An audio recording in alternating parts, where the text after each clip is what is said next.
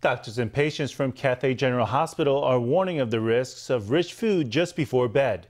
Just before sleep, our bodies find it especially hard to handle foods high in fat and sugar.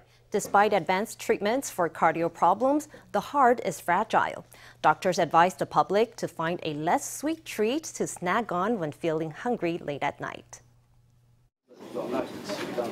Now 76, Mr. Chen suffered a heart attack 5 years ago. He ate 3 healthy meals a day and would walk a solid 5,000 steps daily. But for at least 20 years, he had enjoyed a sweet snack before bed most evenings. My habit used to be to eat dinner late and then have a dessert, maybe coffee. Less than 2 hours after eating, I would go to bed. Then one day I couldn't get up from the sofa. My wife took my blood pressure and it was very high. She felt it was an emergency and rang 119 to get me to the hospital. The doctors immediately said, take him to the operating room.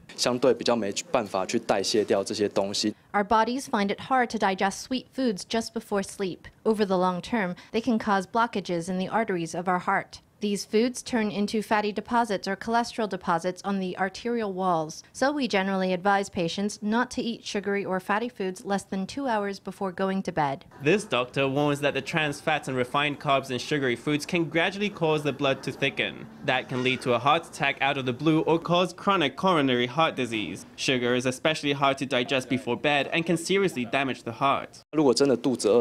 If you're really hungry, we recommend finishing your food at least 2 hours before sleep. If you're hungry again, perhaps drink dairy or soy milk, something not quite so sweet or fatty. Mr. Chen was given a cardiac catheterization, but he still suffered from a persistent angina and grew short of breath when walking or climbing stairs. A treatment called shockwave lithotripsy helped his heart to regenerate, but still, he would counsel his friends to wean themselves off the dessert.